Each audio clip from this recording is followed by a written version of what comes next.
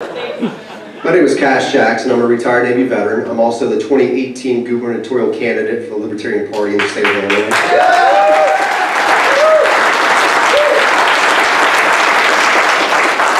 That applause alone will tell you right there that people want change. Yes, that's right.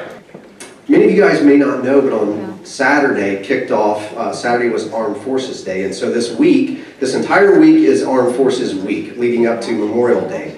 And who in here knows a veteran, knows a service member, family, friend, whatever? Raise your hand for me.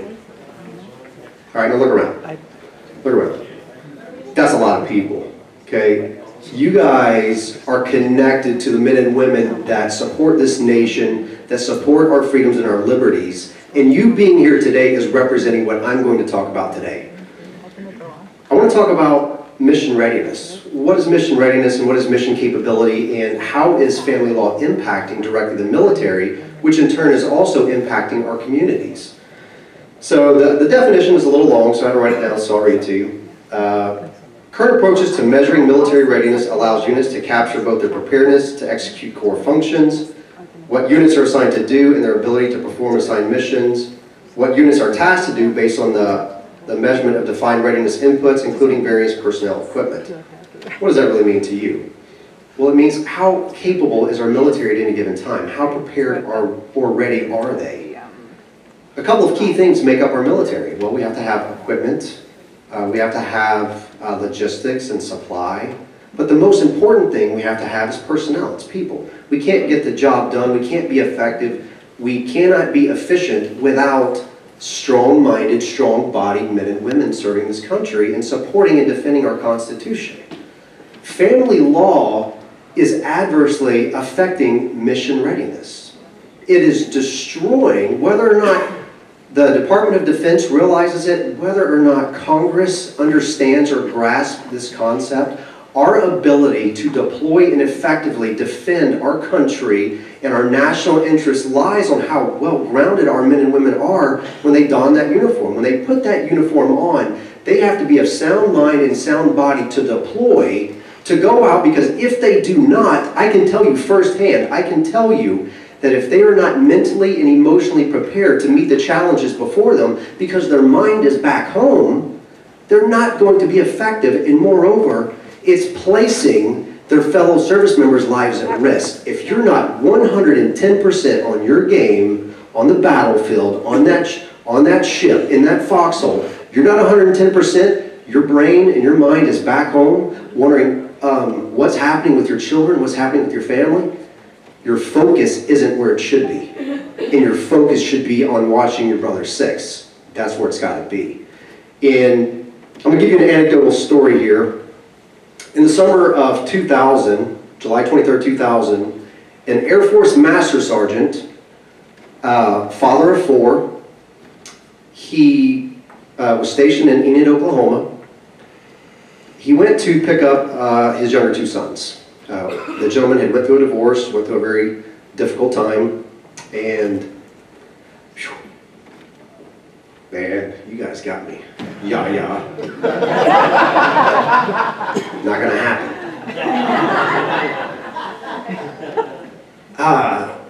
Went through a divorce, he went to pick up his two sons, his two young sons, take them to the movies, and when he got there, there was a gentleman there, a retired captain out of the Air Force by the name of Robert Pinter. And it was somebody that his now ex-wife was seeing. But this gentleman made a statement to this man that said, you know, I can take your two kids from you. I can make it to where you can't see your two kids. What that man, I don't think, entirely realized is that that had happened to him already about 22 years before that. This man had 19 years in the Air Force, very well decorated.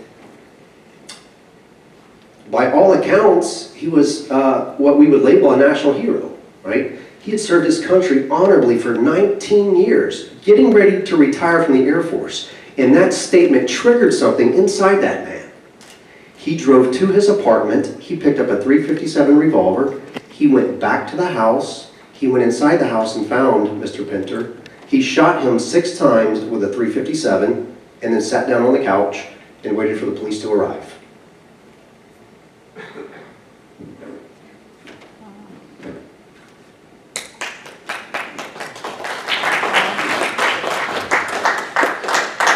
What most of you don't know is that was my dad.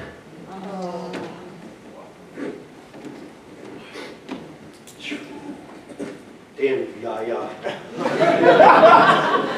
You know, let's hold this one together. That was my father. The first time I met my dad was on trial for murder. What triggered that? Alienation. Not on my mother's part. My maternal grandparents had alienated me and my brother from my father. And it triggered him 19 years later.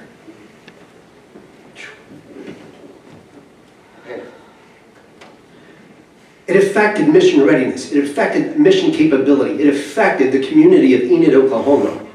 It affected everybody that knew them. It affected. Not to mention the gentleman that lost his life. So many people are being hurt. On any given night, we've got over 40,000 homeless veterans. 40,000. In the city of Chicago, I see them all the time, standing out there with signs. Homeless, help. You know, we'll work for food, whatever, I see it. We're celebrating Armed Forces Week with people living on the streets. What are we celebrating? These are men and women that deploy from you in your communities, in your families. We probably got some yellow ribbon families out here right now. Do we have any? Yeah? There we go.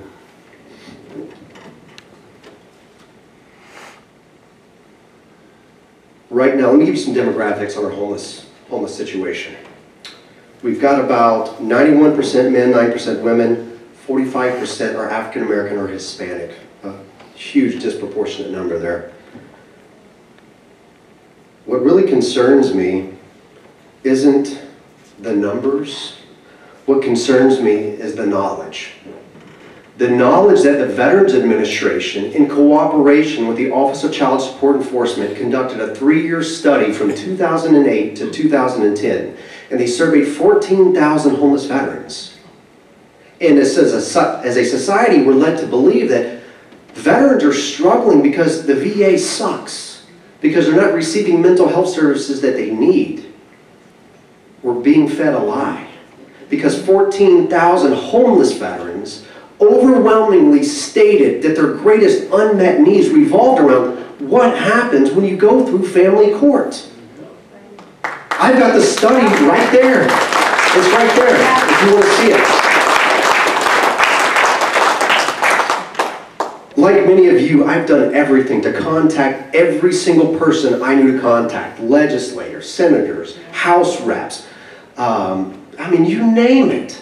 I've reached out to them and tried to say, look, we've got a problem here, and the VA knows about it. Why does the VA know about it and we're not talking about it? We're not having the discussion about how to end homelessness amongst our veteran community. And if it's affecting them, if they're doing it to veterans, not to say that we deserve a special place, but if they're doing it to men and women that have served their country, it's not a far stretch to know and think that they're doing it to every other citizen out there, because they are. We know this. We know it to be true. That they are literally forcing people into homelessness. Every single day, veterans commit suicide at a significant rate. We're led to believe it's because of post-traumatic stress. We're led to believe that it's because of being in combat, in war.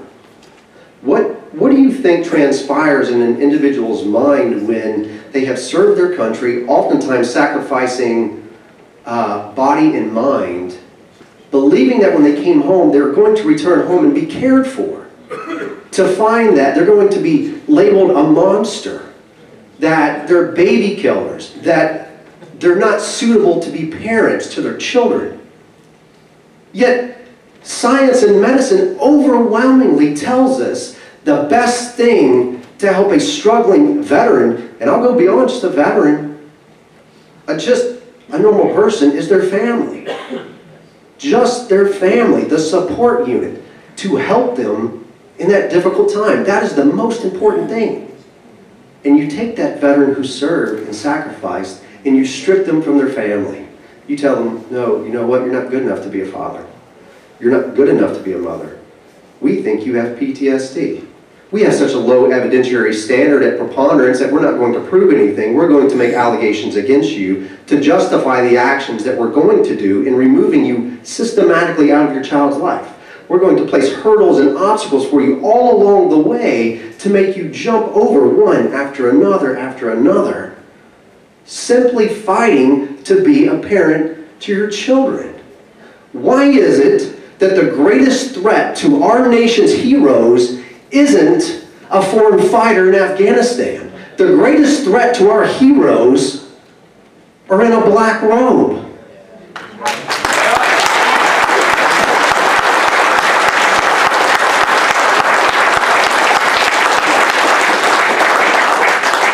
I can't tell you how angry I get every time I set foot in my own courthouse to see this huge display of "we honor our veterans." You do? Let's talk about that. I don't like really interjecting my case too much, but I will for the sake of the venue. I've been to court over 100 times. I spent over $50,000. I've represented myself for nearly 2 years. And whenever I first went into activism and I held a sign, a cardboard sign that said, I pay $20,000 in attorney costs, I pay over $1,000 a month in child support, I'm dead broke, not dead beat. Judge says,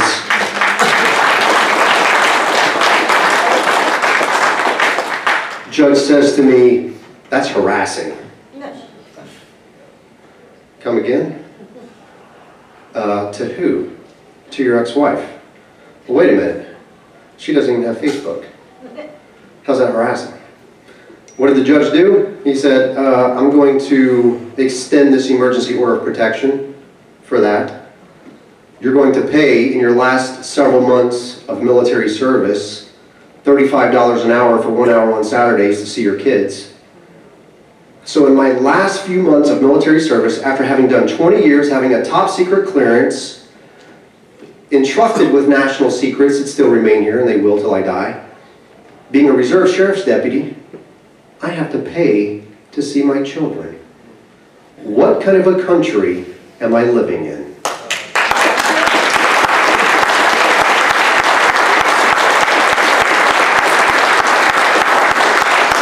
So what did I do about it? I looked at the judge and I said, the best thing you could have done was given me my children, because now I'm going to spend every waking moment of my life trying to ensure that you and that attorney get disbarred because you shouldn't be practicing law. And that's exactly what I'm working on right now.